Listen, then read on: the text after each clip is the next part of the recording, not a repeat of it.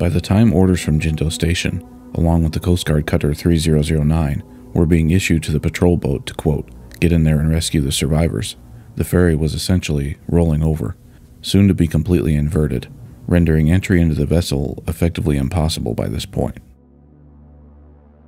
The roughly 1 hour and 22-minute window of opportunity to rescue every single passenger on board, from the first sign of emergency to the point of impossible entry or exit of the stricken vessel, this golden hour was, without a doubt, almost completely wasted by personnel whose duty is to those under their charge.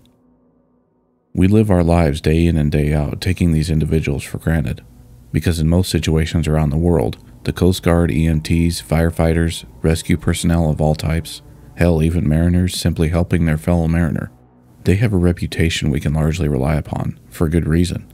For the 10th grade class from Danwon High School on April 16th, it would be the complete opposite.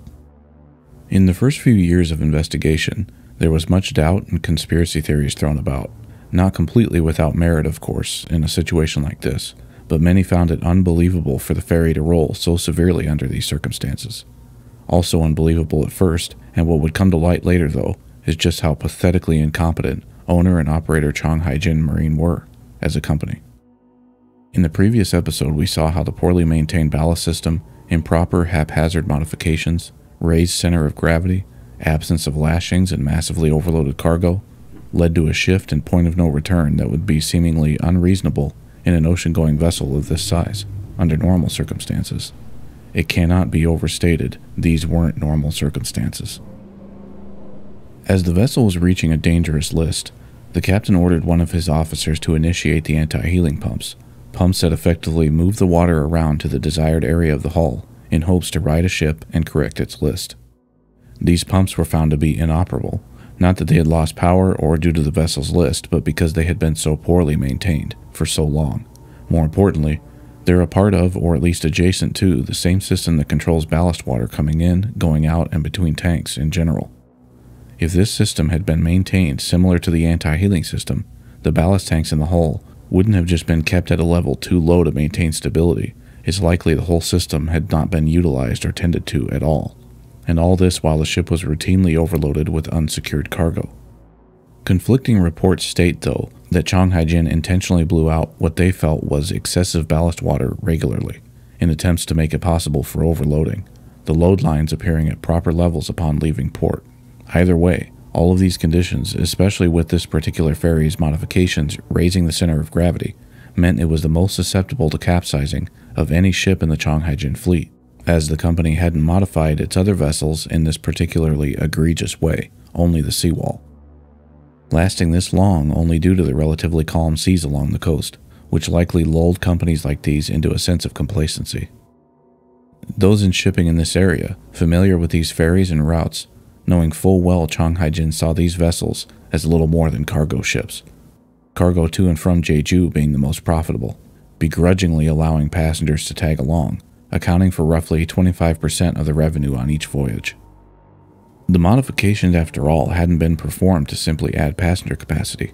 They expanded cargo capacity, the repurposed decking adding 65 plus more spaces for passenger vehicles, roughly 58 of which having no tie-downs built into the deck for strap positions, meant these vehicles raising the center of gravity couldn't have been lashed down even if the crew intended to.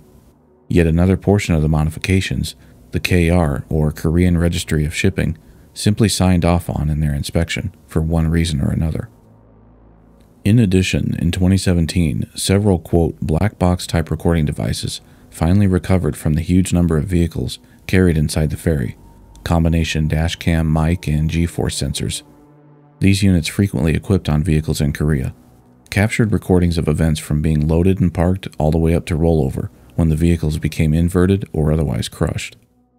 Crucially, the G-force sensors revealing they detected no readings of forces exceeding normal sea travel, various motion of light waves, until the vehicles themselves began to slide after the list had worsened, well after the abrupt turning inputs were made that caused the list.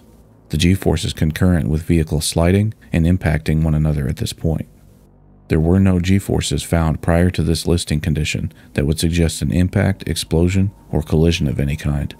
An external impact of the magnitude theorized by some, the ferry being rammed in the lower port bow, or colliding with an underwater obstruction, knocking it off course initially, leading to the subsequent portside list. An impact of this magnitude would have exerted massive G-forces onto these sensitive devices. The investigative and pivotal journalist group Newstapa broke this G-force sensor story in 2017, a very unique news outlet in Korea, one that stood on their own when the large majority of media simply parroted the South Korean government's cover-up of the botched rescue in the immediate aftermath. Newstapa continuing to stand alongside the parents all along the way, helping to amplify their voices and seek justice in an atmosphere where the Blue House, Korea's government leaders, were overtly making attempts to silence dissenting opinion by threat of force, legal persecution, or both, especially journalists. The tragedy of this ferry exposing the larger issues rooted deep in South Korean media, government, and the pivotal role genuine investigative journalism plays in our modern society, something we'll delve into in detail later in this video. At roughly 9 a.m., Jeju Coast Guard dispatched rescue helicopter B-513, and Mokpo Coast Guard units dispatched helicopters B-511 and B-512. Mokpo Coast Guard Patrol Vessel 123 was dispatched around this same time, the first helicopter on scene by 9:27, the Patrol Vessel 123 by 9:30, and the other two helicopters by 9:32 and 9:45. As we saw in Part 1 though, none of which in communication with one another. Yet of the many failures in communication, perhaps the most egregious stemmed from decisions made just prior to those poor communications to begin with.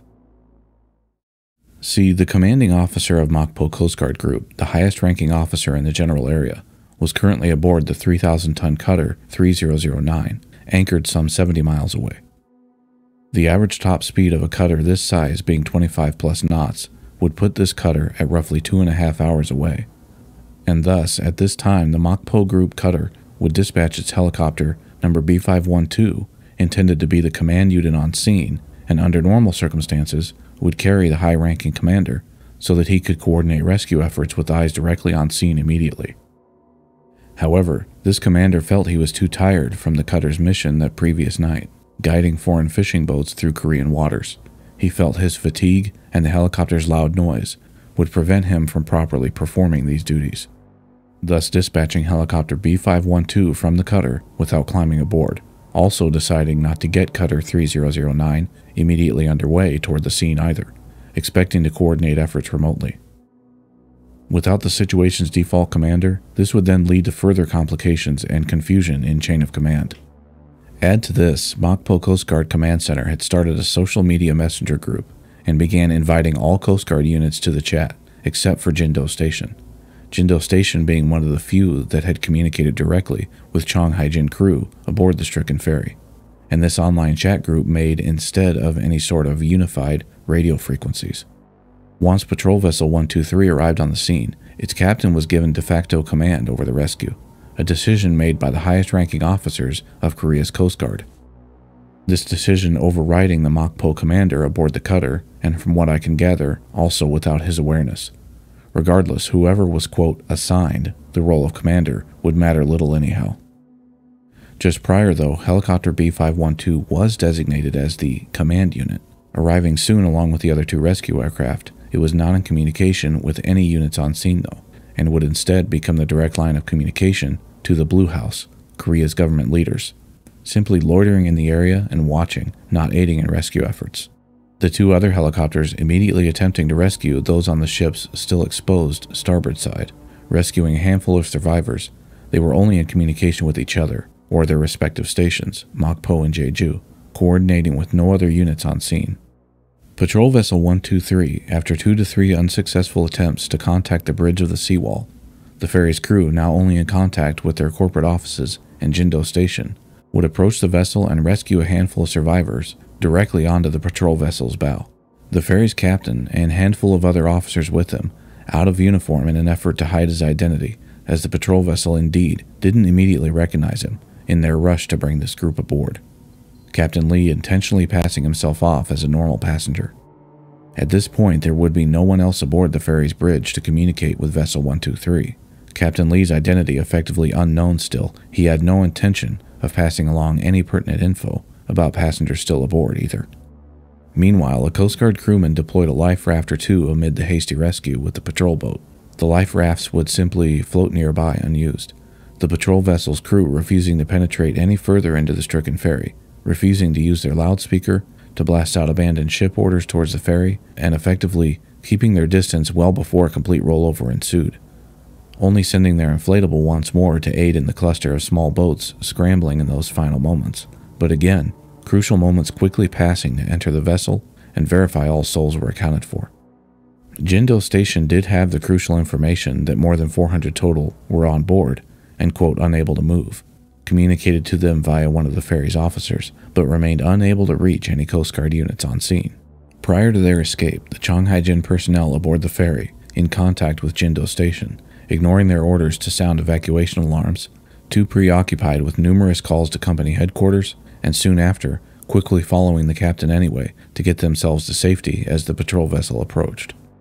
Since Jindo Station was possibly the only external contact still trying to communicate that survivors were left on board by this point, the two helicopters, in contact with their own stations, Helicopter B-512 with the Blue House and Cutter 3009, Patrol Vessel 123, in contact only with civilian vessels on scene, and Mokpo Station, ignoring or otherwise neglecting that Mokpo did relay the information about trapped survivors early on, meant all units in this literal golden hour, the window that rescue could be realistically carried out with minimal risk before the ship was inverted, they would all plead ignorance to the situation inside the ferry's compartments later on, rather than admitting their own cowardice preventing them from venturing into the vessel while still able.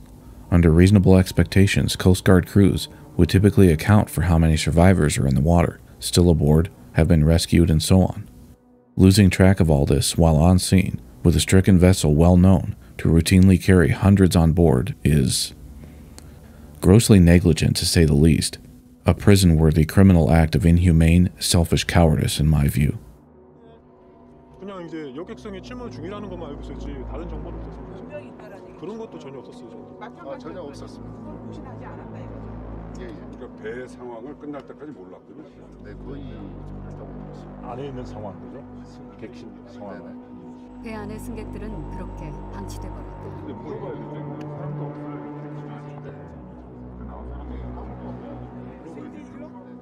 옆에서 말을 해도 아니 가물면 어떤 올라갈 때 조심하라고 가서 서라고. 아니 그 사람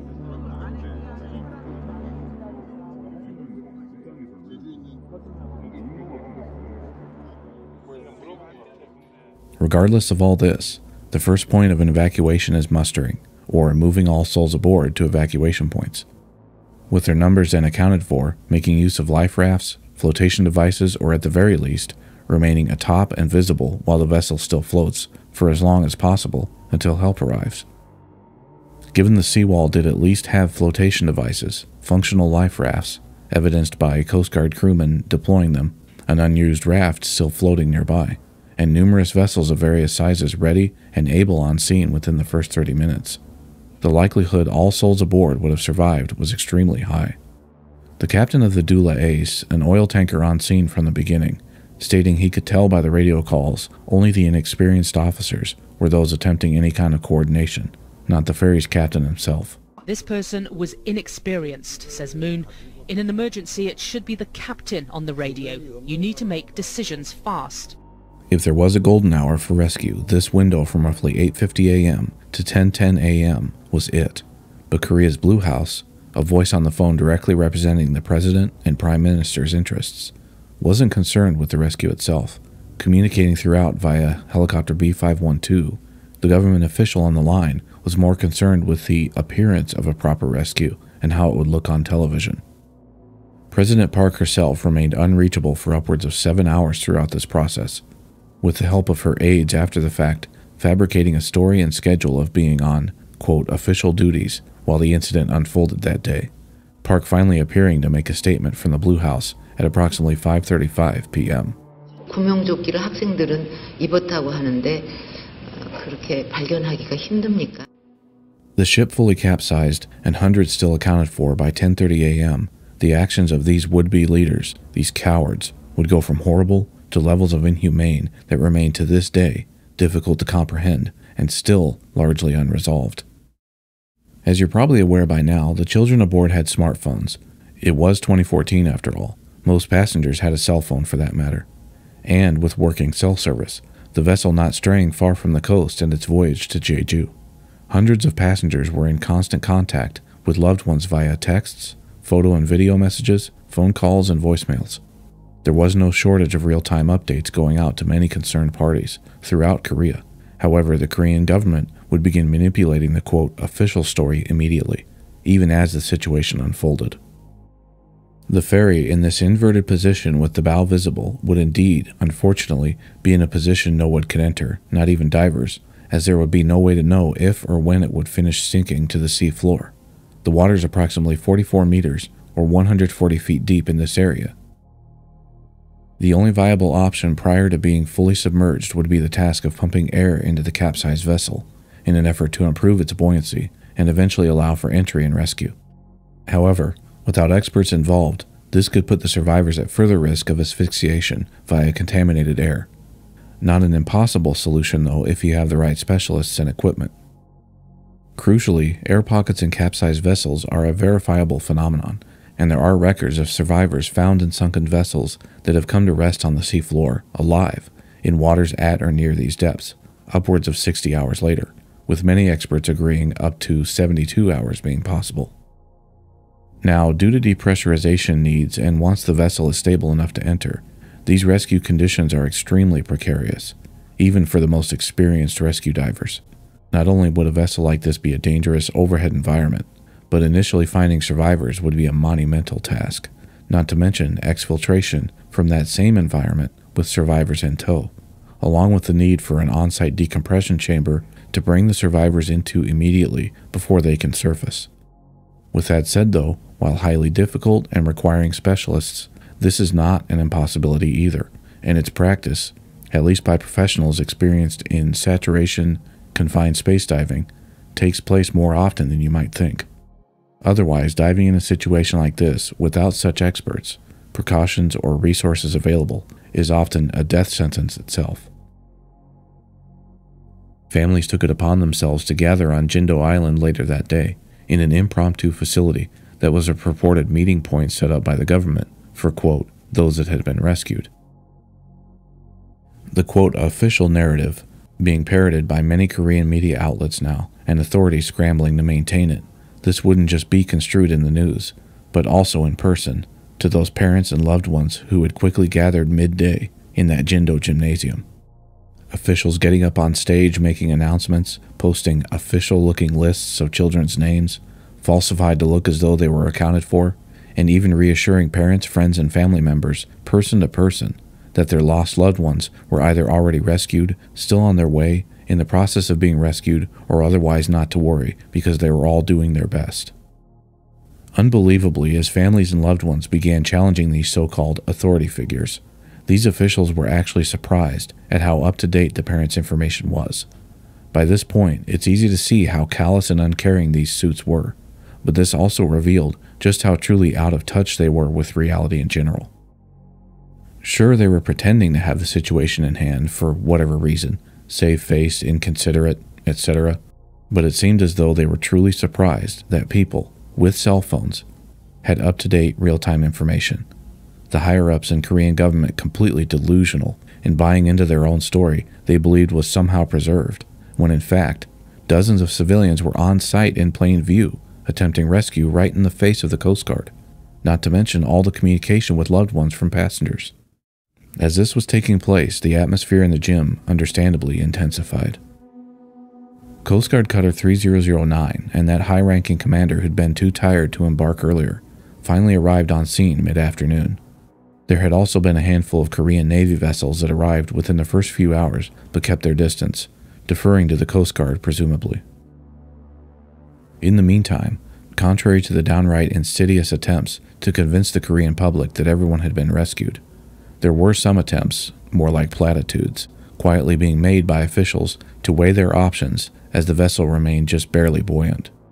Plans like floating the vessel with air pumped in via hoses, actually sending divers down to search, word of these plans, albeit not actually taken seriously by those entertaining them, would in one way or another reach the families at the rescue center, the loved ones understandably reaching for hope in any way they could. Many civilian divers taking the initiative to get involved however they could once they'd received word of this debacle, others less convinced to get involved due to the spread of misinformation across major media outlets. A civilian diver who was adamant in getting involved was brought aboard Cutter 3009 to speak for their group for a quote planning meeting in this regard, speaking later to Newstapa under condition of anonymity for the safety of he and his family. 해경이 구조에 참여하기 위해 온 민간 다이버들을 데려간 곳은 해경 3009호 지휘함이었다. 그때가 한 4시, 오후 4시 정도 됐고 근데 친구들은 막 연락했을 거 아닙니까? 여기 다 들키는 말이야. 손이 오셨네. 어디서 왔어요? 친구가 썼어. 어디서 왔어? 그러면서 막 그때 해군 투스타까지 있었고 네. 청장, 셀청장, 목포청장 바닥바닥바닥 양복, 멋진 양복 입고 구두 신고 네. 그 노트북 만지면 사는 사람들이니까 한 7, 8명 있었어. 회의가 네. 끝난 이유는 그거였죠. 청와대 쪽에서 워낙에 많은 전화가 청장한테 왔었고 네. 따라서 전화가 그 삼청구함 함장이 있어요. 함장이 와가지고 저 라면 끓여놨는 거 Probably needless to say by this point, the Republic of Korea refused aid from the US, Japan, and any other professional rescue divers or recovery firms as well. Authorities then began to give the impression that either survivors or otherwise recovered victims were being brought to Pangmak Harbor, just a couple hours bus ride to the southwest on Jeju Island.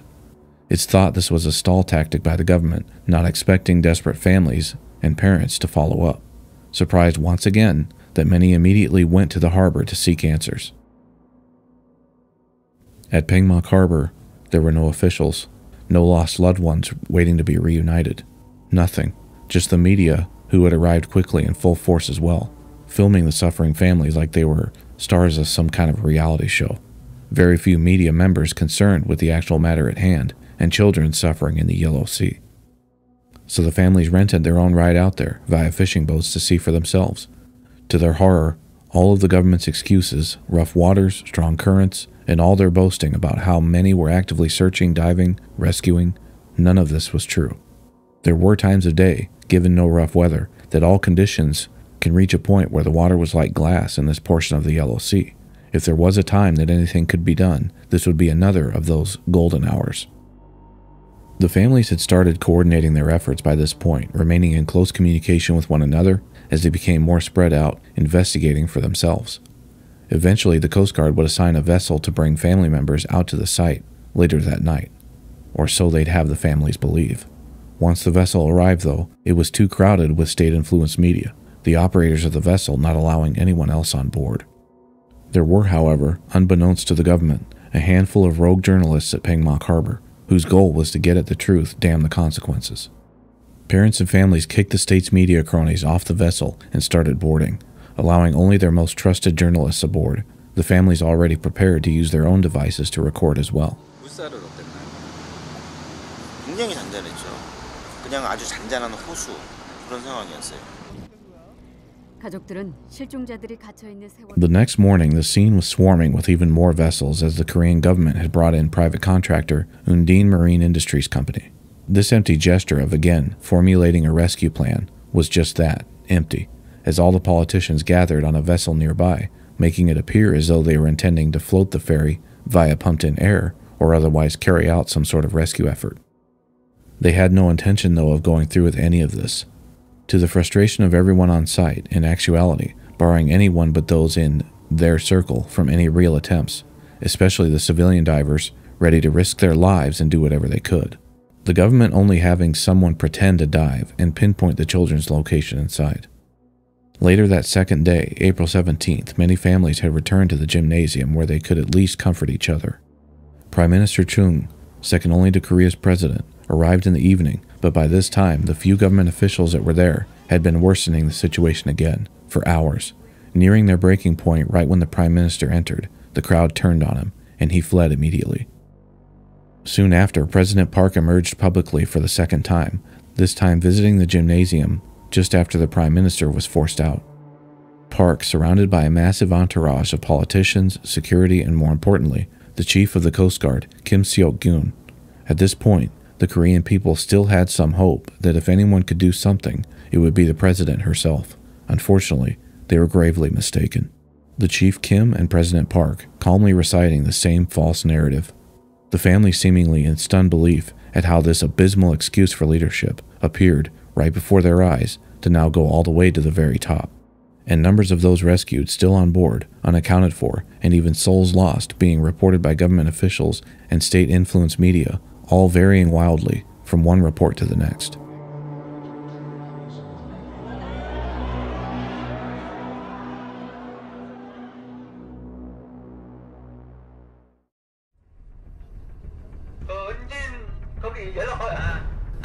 On April 18th, day 3, morning broke and the Korean government had decided that Undine, the one company they'd allowed to take part in any capacity, should bring in their old compressor units and fill the vessel with air. At 9 a.m., Undine showed up with this old compressor, but this was in no way an undertaking such a company had any experience with, let alone the proper equipment. The units were old, just some gas-powered industrial air compressors that, if used, likely would have put any survivors at risk of asphyxiation.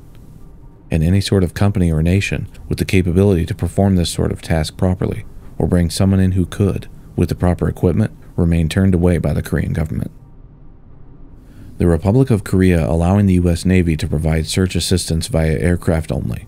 The USS Bonhomme Richard on scene since the ferry capsized. Assistance from the rescue helicopters turned away the day of and since, kept their distance throughout the ordeal. The Bonhomme Richard, being a Wasp-class light aircraft carrier, carries multiple air and watercraft capable of rescue, many men and women on board mobilizing immediately, prior to being turned away. These aircraft now just loitering in the area, providing aid and search only, which is why we have many of these scenes you're seeing here. But officials would relay the news of this compressor being on scene and the Coast Guard now filling the vessel with air, as if they'd actually started this monumental task properly, igniting hopes once again, which simply wasn't the case, and these disgraceful officials knew it. 3 hours later, during the supposed air pumping process, the ferry disappeared below the waves, sinking completely. At this point, of the 476 on board, 172 had been rescued, 3 of the 14 teachers, 75 of the 325 students, and 22 of the 33 crew members, leaving 304 total unaccounted for. Again, the chances are likely there were still air pockets trapped in the ship and survivors within them, many experts agreeing 72 hours would be the approximate length of survival in such a situation. If an air pocket is stabilized, the survivors are then at risk of hypothermia, dehydration, or asphyxiation due to CO2 buildup. The ability to stay warm, illumination of any kind, drinking water, and a place to remain completely dry, ranging from extremely difficult to impossible to find as time wears on.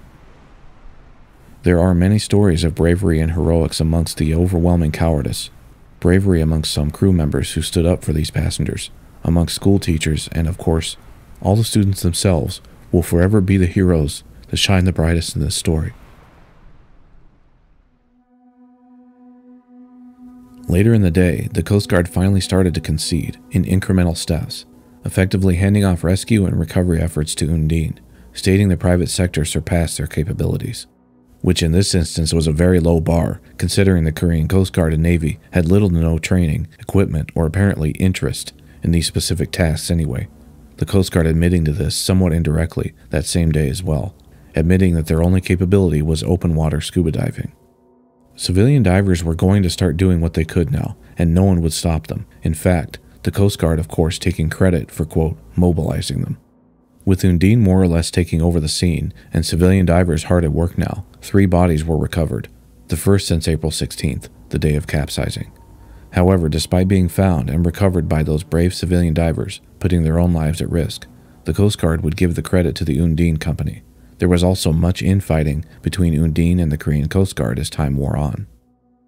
As the Korean government would concede more and more control over the scene, and the need for anyone who could dive became clear, more divers would start getting involved, Korean Navy divers, Undine, and the civilian divers making up the large majority. All at various levels of certification, with equipment of various condition. Now, at this depth, performing tasks like search and recovery of bodies is difficult enough, an extremely dangerous situation, even for the most well-equipped professional divers. And without experienced professionals and their equipment who could perform depressurization and rescue, exfiltration of those potentially alive in air pockets, submerged for days now, realistically was next to impossible, the 72-hour mark also having come and gone as well. This was made all the more complicated by eager teams of divers not unified in their organization. The area also swarming with surface vessels, many just moving about randomly, of all kinds, by this time. And as updates from the situation were differing wildly from Korean media, and official government updates non-existent to outside entities, search and rescue remained a legitimate task in the surrounding areas, the U.S. Navy continuing their search from the air. Tireless recovery efforts, some civilian divers working to the point of exhaustion, would continue through the weeks to follow, with the total victims recovered reaching 250 by late June. At this point, 11 children were still confirmed missing. Coast Guard officials and also Korea's Ministry of Ocean Fisheries were still more or less getting in the way the entire time, trying to create political red tape constantly for these divers to adhere to. On July 10th, the Coast Guard chief made an announcement. Undine would be out, and in their place, the company 88 Underwater Development would take over, a Korean company comprised of professional civilian divers with more advanced certifications, using nitrox, more akin to saturation diving, allowing for more extended periods underwater, and thus more thorough search and discovery. But the Coast Guard officials on site seemed to push back even more, as if further embarrassed now, since they were completely untrained and unfamiliar with these more advanced diving methods.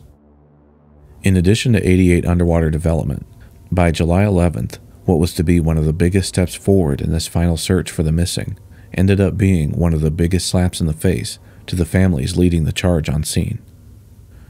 The Korean Coast Guard finally yielding, forming an ambitious plan, quote-unquote, in plain sight of the families, of course, brought on extended duration dive team professionals from the U.S., one private group of professionals and their U.S. Navy counterparts. The Coast Guard actually made a big show of this gesture.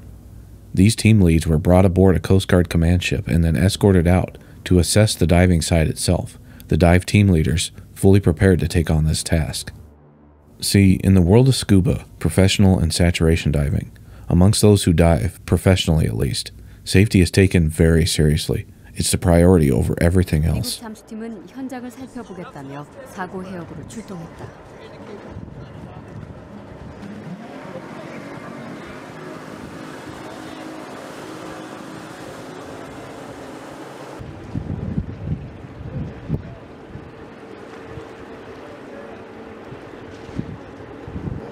과연 실종자 가족들의 희망을 되살릴 수 있을까? 사고 해역을 정찰한 미국 잠수팀이 돌아왔다. 그런데 이들의 표정이 심상치 않았다. 자기들끼리 옥신각신하는 모습을 보였다. 미국 잠수팀은 안전을 이유로 사고 해역의 바지선 철수를 요구하다가 받아들여지지 않자 철수를 결정했다. I said they may not come, they may not look at me, they may not analyze, they may not check my equipment. It's unfair and it's dangerous. They will not. No, if they are diving, no way. They are dangerous. They are dangerous. 정부가 새로 마련한 수색 구조 계획은 이렇게 엉성하게 시작됐다. 변호사님, 해수부, 해경, 해군 잘 들으세요. 다음부터 실종자 갖다 놓고 살면 이렇게 작업하지 마시고요. 협의 잘 해가지고 살면 만약에 이게 실험이다 그러면 실험을 바로 들어갈 수 있게 모든 걸 다 그렇게 좀 해주세요. 지금 몇 시간째 뭐 하는 거예요? 데려다 놓고 그러지 않아도 기운 빠져 죽겠어요. This barge, full of some 200 bickering officials, Coast Guard officials, Korea's Ministry of Ocean and Fisheries, Korean Navy divers, and eager civilian divers. This barge at the scene, positioned directly over the ferry, was a total and intentional clusterfuck.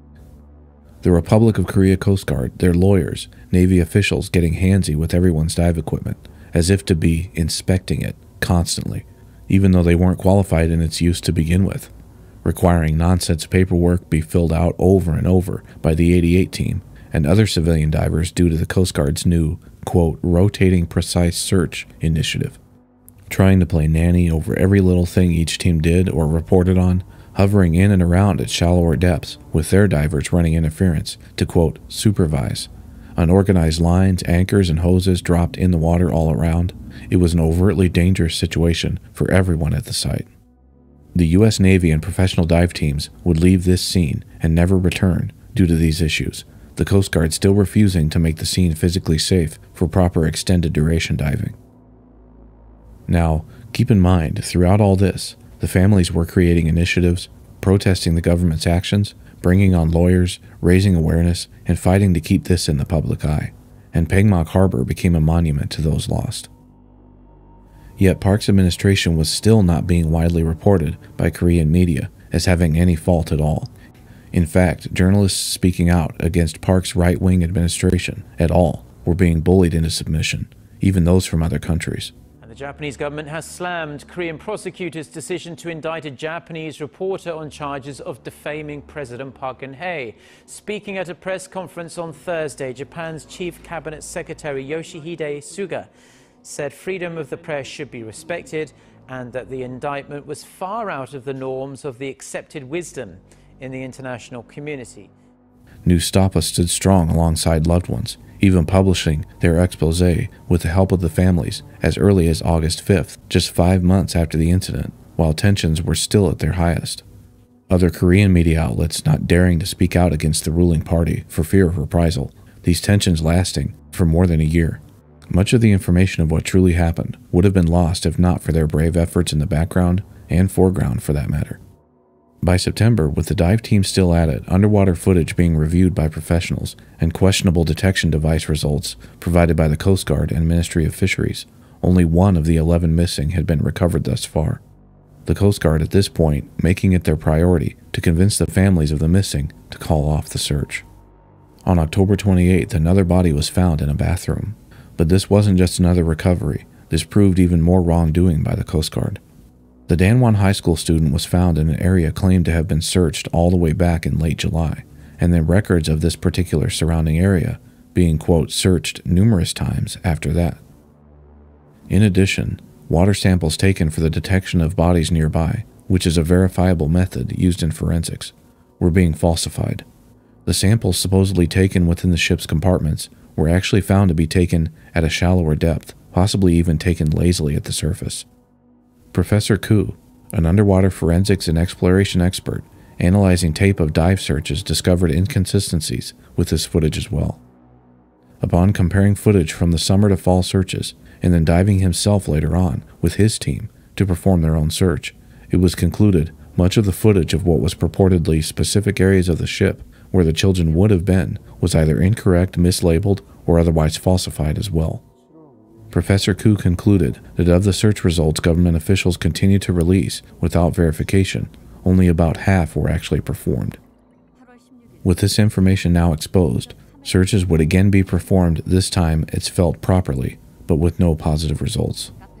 And on November 10th, 2014, the ferry would be sealed off by divers. The the search coming to an end. Families and their supporters now left only to plead for the recovery of the vessel in its entirety, and once again President Park and her administration go silent about the matter. Nearing the one-year anniversary, the families and their supporters having never let up the fight for the truth, and the need for closure on those still missing, President Park suddenly announces a plan to recover the ferry, a plan filled with ifs and, of course, a seeming lack of confidence. 기술적으로 가능하다고 결론이 나면 실종자 가족과 전문가들의 의견과 여론을 수용해서 선체 인양을. The government announced its intention to start surveying the area in preparation to lift the vessel, and the Ministry of Ocean and Fisheries announcing they felt it's definitely possible. However, rather than bringing in experts right away to start the process, officials would use these, quote, ocean examinations as a stalling tactic, since they had no means and likely no intention to actually recover the vessel themselves to begin with, as recovery would no doubt require the help of an outside firm or nation and, of course, funding. Government officials then started publishing reasons why the vessel's recovery would be too expensive or a waste of resources, and on and on. Even when asked directly, a high-level member of Congress doubled down on this rationale. This conclusion reached, 12 months after the incident? Newstapa uncovered that 7 or more firms specializing in exactly this type of vessel salvage had submitted their highly detailed proposals by April 30th of 2014, just 2 weeks after the incident itself. These proposals went completely ignored by the Park administration and Coast Guard, but proof was found they'd actually been reviewed by the Ministry of Ocean and Fisheries that following May, less than a month after the ferry sank, each company having submitted legitimate, professional tenders for project proposals to immediately salvage the vessel whenever requested.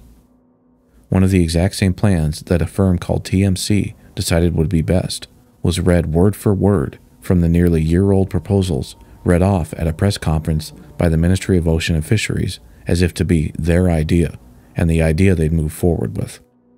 The Ministry of Ocean and Fisheries official that came forward to Newstapa under condition of anonymity revealed this plan was not spoken of since its proposal the year before because the Republic of Korea wanted to avoid the raising of the vessel entirely, using, quote, data gathering and ocean evaluation as stall tactics. 지금 하는 그거는 사실 면피하려고 하는 겁니다. 면피요? 예. 왜 면피예요? 그러니까 벌써 그 어지간한 데이터는 뭐 다 갖고 있는데 위에서 인양을 해라 말라 판단을 안 내려주니까 뭐 이러고 있다는 거죠. 이런 얘기들만 나오고 있잖아요, 사실. 이제 그런 것 때문에 인양 결정을 못 하고 그 입장에서 뭐 그렇다고 뭐 아무것도 안 하고 있을 수가 없잖아요. 그러니까 뭐라도 하고 있는 거를. A, quote, special investigation committee for the Sewol ferry would be formed, comprised of government officials who were supposedly on the side of the families to get to the truth. And by late March 2015, the families attempted to take their protest directly to the Blue House. The ruling party and the park administration started a smear campaign aimed at taking down the newly formed Special Investigation Committee, or SIC, and soon cracks started showing in the SIC itself, its own Vice Chairman Cho showing signs of overt corruption and misappropriation of funds. A week later, this Special Investigation Committee's primary and highest level members were withdrawn by Vice Chairman Cho, those few honest members left feeling powerless, and families enraged that yet again another platitude was disguised as an honest gesture. The family members would continue appealing to the humanity of these suits. Despite the humane reactions of some, these appeals were lost on the large majority of most. Their humanity lost long ago. 유가족들은 회의가 있는 날이면 특조위를 찾아가 여야 구분 없이 위원들을 격려했다. 또 손수 만든 리본을 조사위원들의 가슴에 달아주며 간절한 염원을 호소했다. 제발 진상규명해 주시고 안전한 미래 만들어 주십시오. 그래서 마음 편하게 죽어서 예은이 얼굴 좀 보게 해주십시오. 돈도 필요 없고 보상도 필요 없고 심리치료 다 필요 없거든요. 그거 하나만 해주십시오. 그것만 해주시면 그것만 하나 해주시면 됩니다. 대한민국의 안전한 미래가 여러분들의 손에 달려있다는 것 그거 하나만 명심해 주시고 제발 도와주십시오.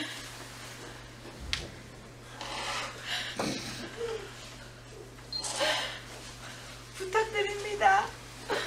제발. Those few honest members remaining, not under the influence of the ruling party, again left powerless. And crucially, these stall tactics were used for one more important and nefarious reason. According to Korean law, the Protection of Communication Secrets Act requires government officials to preserve records of communication for only 1 year.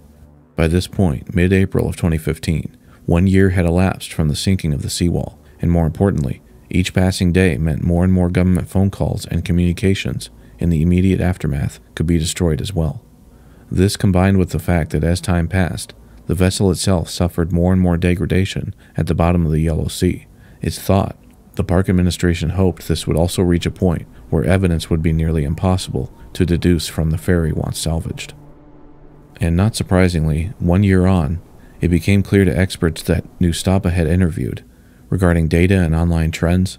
The ruling party was hoping that discussion of the topic in general would fade and pressure begin to subside.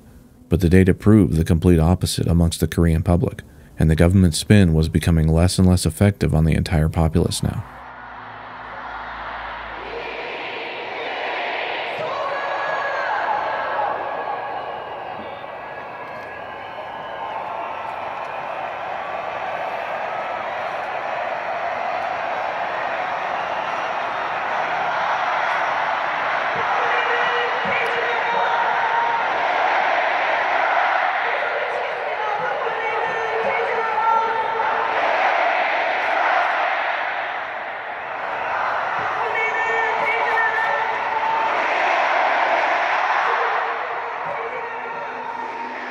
In 2016, Park's corruption would begin to surface, running deep within South Korea's ruling Saenuri party. The seawall tragedy raising major questions into her administration, and as more came to light, it became obvious the corruption, the embezzlement, Park's own personal dalliances, the interests of parties outside the government, influencing many administration decisions, a long story in itself. Much of this would lead to one of the largest and longest protests in Korea's history, the Candlelight protests, lasting from November 2016 to March 2017. Regardless of the media spin, this massive stand taken against Park's administration was inspired by and in memory of those lost in the ferry tragedy. Park's approval ratings falling in November of 2016, her personal relationship with Choi Soon-sil was exposed and proven beyond the shadow of a doubt. Choi, a major player in Korea's most corrupt chaebols, those conglomerates of corporations working to control the government from behind the scenes, proven to have been pulling the president's strings all throughout her tenure, and later discovered that Choi had been the one sending corrupt officials after journalists for defamation of the Park administration, namely the Japanese journalist that exposed these anti-freedom of the press issues, and all with the blessing of Park, not like against her will or anything. When news finally came of a majority vote by lawmakers to impeach President Park, it was a moment of bittersweet victory. The vote taking place in December of 2016 and would be carried out in early March of 2017. Plans to raise the ferry would soon be enacted, mere weeks after Park's ouster. The firm chosen for this task would be Shanghai Salvage Company, a company out of China, specializing in such operations, and being from China, their equipment located not all that far away either. What the Park administration had done was blame the event in its entirety on Chonghaejin, the ferry's owner and operators. Not completely unfounded, these arrests were swift. Just 3 days after the incident, Captain Lee and those crew members who joined him leaving their fellow colleagues and passengers to die were quickly arrested. Although the prosecution requested the death penalty, the 70-year-old captain was given a life sentence, and 14 of his complicit colleagues, sentences ranging from 18 months to 12 years each. The chairman of Chonghaejin Marine at the time, Yoo Byung-eun, a real piece of work himself, was the owner of the ferry and a man of great wealth, a long story on its own. This man would go into hiding upon receiving word of his arrest warrant in May of 2014, just weeks after the ferry sank. For a time, he was South Korea's most wanted fugitive, eventually found dead under highly suspicious circumstances in July of 2014, only being identified by his DNA, as his body was so decomposed when discovered, his clothing so unusual, and belongings not characteristic of such a businessman. Authorities first thought they'd found a homeless man. 3 more of Yu's relatives also given jail sentences around the same time for embezzlement. The captain of Patrol Vessel 123, 57-year-old Kim Kyung-il, was sentenced to 4 years in prison in February of 2015. The inept Coast Guard was disbanded by a vote of lawmakers in November of 2014, President Park transferring their duties in the meantime to the National Police and Department for National Safety, remaining in this state until newly elected President Moon Jae-in revived the Coast Guard in July of 2017, technically operating under the supervision of the Ministry of Oceans and Fisheries.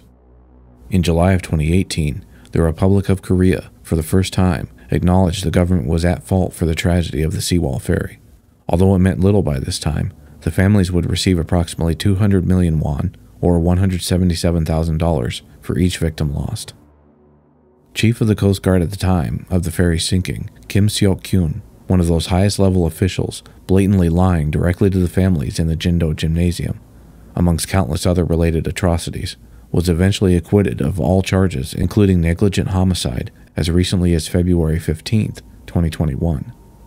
Former President Park would be arrested in March of 2017 after impeachment was carried out. Convicted of abuse of power, leaking government secrets, bribery, her 25-year sentence handed down in the summer of 2018 was then reduced to 20 years by an appeal in July of 2020. In December of 2021, Park received a pardon by sitting President Moon Jae-in and is currently free. Her imprisonment, a source of major division in Korea, with the right-wing conservative pro-Park groups denouncing Moon's administration for her imprisonment. It's reported Moon made this decision to pardon her in a bid to win over some of this opposition due to a current tight presidential race. Of the divers risking their lives, Kim Gwon-hong was possibly the most outspoken. The nightmarish scenes these divers saw in the maze of wreckage, helping to pull bodies out for days, weeks on end, and then after the fact standing up to the inept government in solidarity with so many grieving parents. On June 17, 2016, Kim was found dead of apparent suicide at his home in Goyang. Kim was amongst many heroes that disaster produced, both on the day of and in the aftermath. 22-year-old Park Ji-young, a part-time Chonghaejin employee, and engaged couple Kim Ki-woon and Jung Hyun-sun stayed on board, helping get victims to safety and provide them life jackets despite the stay-put orders, guiding some of those students to safety who actually were rescued, and instead of joining them, continued going back to help more. Their remains found later, these heroes declared martyrs and buried in Korea's national cemetery. The heroes, surviving victims, loved ones, the total people directly affected numbering in the thousands, so many young lives were cut short. The massive undertaking of raising the ferry starting March 22 of 2017, the joint venture between Shanghai Salvage and ALE Lifting Company, was completed with the vessel being placed on the dock in Mokpo Harbor on Friday, March 31, 2017. This would allow the retrieval of much of the children's cell phone footage you see these days in videos, stored on these devices and recovered by forensic teams.